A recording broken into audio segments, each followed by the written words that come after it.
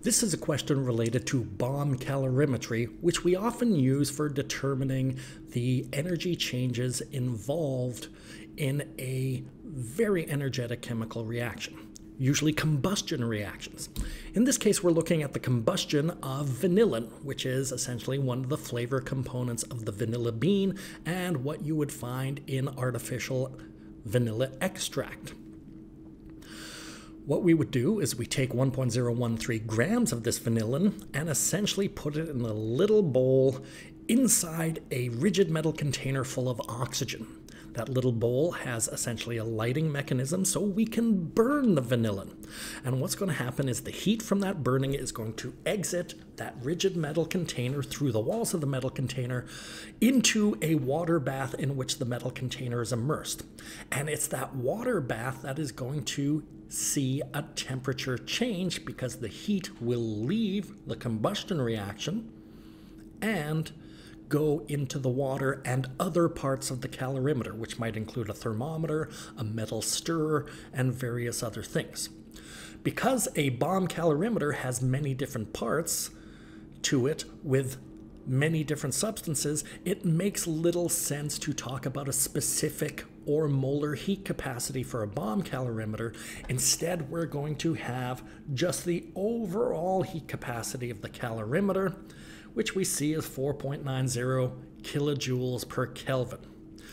Again, this is involving heat and temperature changes, so that really can just as easily be described as 4.90 kilojoules per degree Celsius. Again, the 0 of the Kelvin and Celsius scales are in different places, but the size of the degrees aren't, and since these are temperature changes, the temperature change we would measure in Kelvin and the temperature change we would measure in degrees Celsius would ultimately be the same.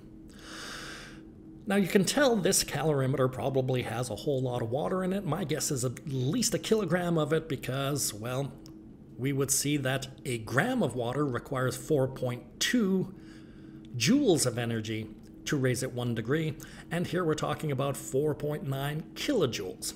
That means we probably got about 1,000 grams of water plus the other bits and pieces in the calorimeter. And that makes sense as well. These combustion reactions are going to give off a reasonably large amount of energy, so we want to have a large amount of water to accept all that energy so we can get a reasonable temperature change. In this case, a temperature change from 24.89 degrees Celsius to 30.09 degrees Celsius. Now this is the temperature change of the calorimeter. We want to take all this information and figure out the heat of combustion for vanillin. So what does it take when vanillin reacts with oxygen to produce carbon dioxide and water? How much heat is that going to release? And we know it's going to be a release of things because when we burn stuff, it gives off heat. So that's going to help us in our intuition because that means our internal energy change, our heat of combustion, should end up being a negative number. And it shouldn't surprise us if it's in the range of hundreds to thousands of kilojoules per mole because that's pretty typical for combustion reactions. We actually get a lot of energy out by burning stuff. So, to deal with this problem, we're essentially going to use that idea of the first law of thermodynamics again, that we're going to break the universe into two pieces. The system is going to have some sort of heat change associated with it, but that's going to have to be matched by an equal but opposite energy change to the surroundings. In this case, the only energy change that's possible is heat transfer, because again, we're doing this in a rigid container that can't change its volume. That means there's no work that's going to be possible. Any energy change has to be as heat in this particular case. Well, what's our system?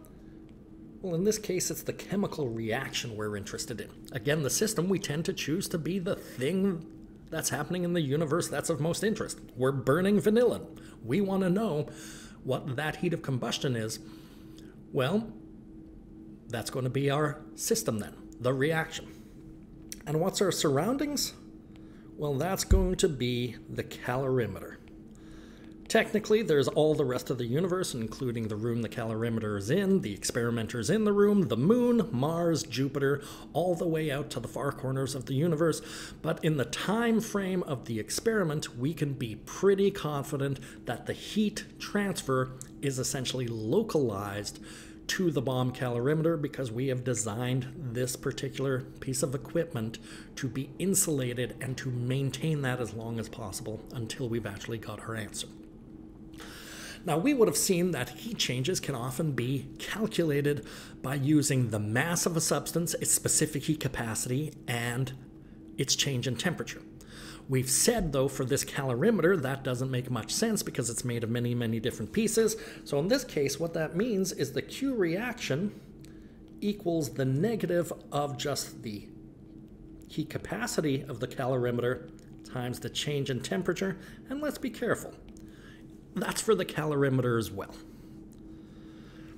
Which means the Q of the reaction is the negative of 4.90 kilojoules per degree Celsius. And that's going to be our final temperature minus initial temperature. Again, changes. Always where you finish compared to where you started. We finish at 30.09 degrees Celsius. We start at 24.89 degrees Celsius. And so what we're going to see is our calorimeter undergoes a temperature increase. That shouldn't surprise us. We're burning stuff, and that heat moves out into the water and other pieces of the calorimeter. That's no different than us standing by a burning fireplace and feeling all the heat coming off and our temperature getting nice and toasty warm. At this point in my problem-solving video, I had to make an edit because I made a math mistake. It happens. So going back and trying to check your math just to be sure always makes sense.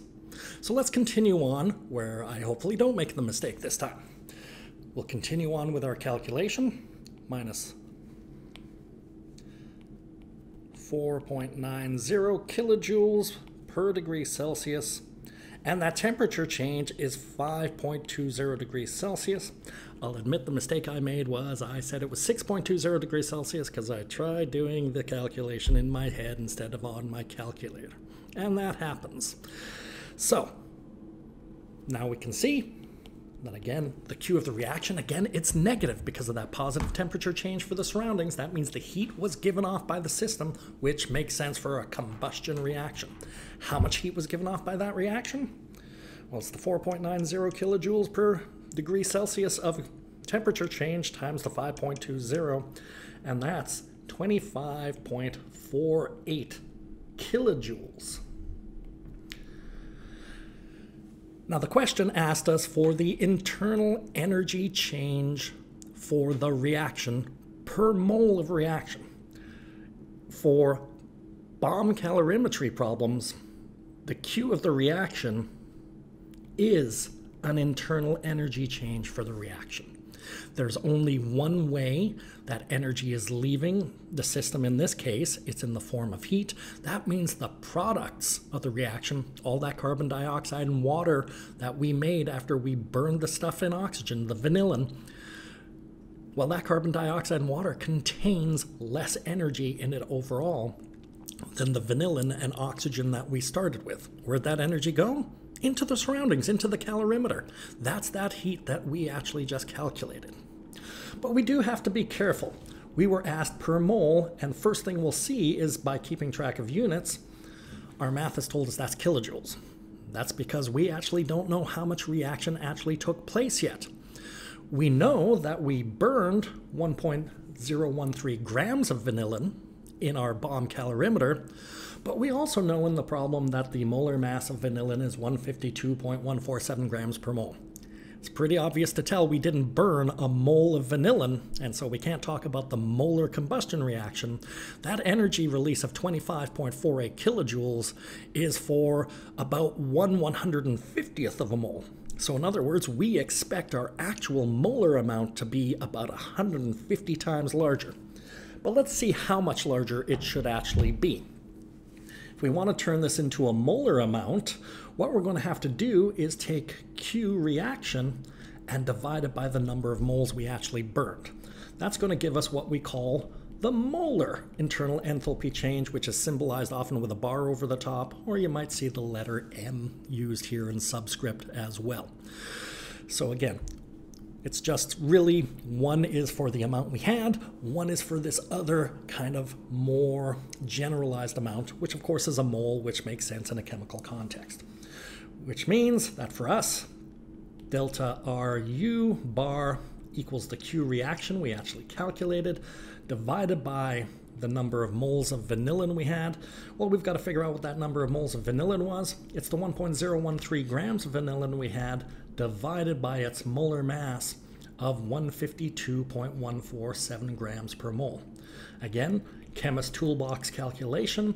You really should be at a point where you know how to do this and when it's kind of needed.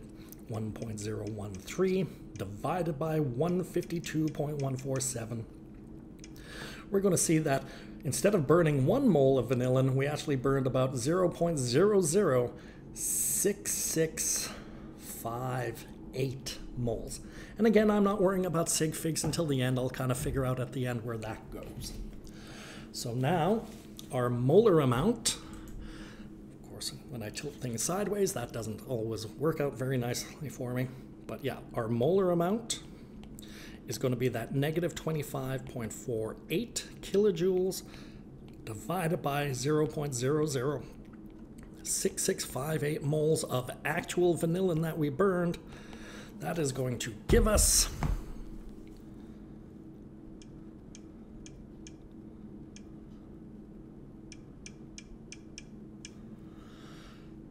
3,327 kilojoules per mole.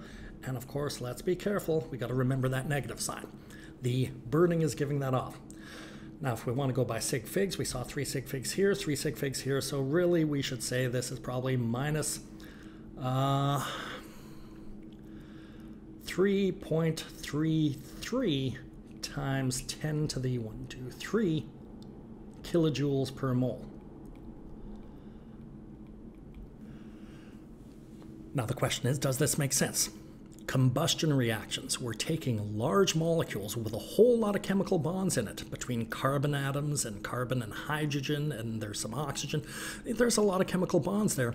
And when we burn stuff, we take those molecules in the presence of oxygen and we create much, much smaller molecules. Carbon dioxide with only 2 double bonds in it, and water with only 2 single bonds in it. So, breaking all those bonds releases a lot of energy. That's why combustion reactions are exothermic. They give off heat to the surroundings, and they tend to give a lot of heat off to the surroundings. If you see combustion reactions, expect molar amounts of energy in the hundreds to thousands of kilojoules per mole range. That's because combustion reactions just give off a whole lot of energy, and we all have experience that tells us that. Using my intuition with the previous answer I had, I got something like 4.28 times 10 to the 3 the last time I did this problem incorrectly because of the math mistake, and it seemed reasonable to me, so I didn't think about it because, again, your intuition can only go so far. When solving problems, if you have the time, just check the math of each of your steps again just to be absolutely sure.